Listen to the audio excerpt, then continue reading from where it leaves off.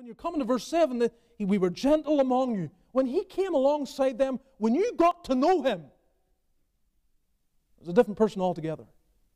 The first person that came to mind when I thought about this was Dr. Paisley. Because so many times, because of the way he would declare the truth, just the way he would declare it, people would insinuate from that he was a harsh man. And you could not get a more gentlemanly-like character in your home.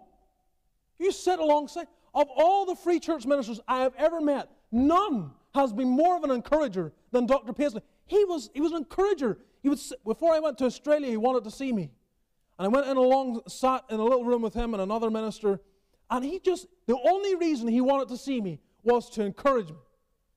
He was gentle. He was a big gentleman who just wanted to encourage God's people and was always about the business of being a Barnabas.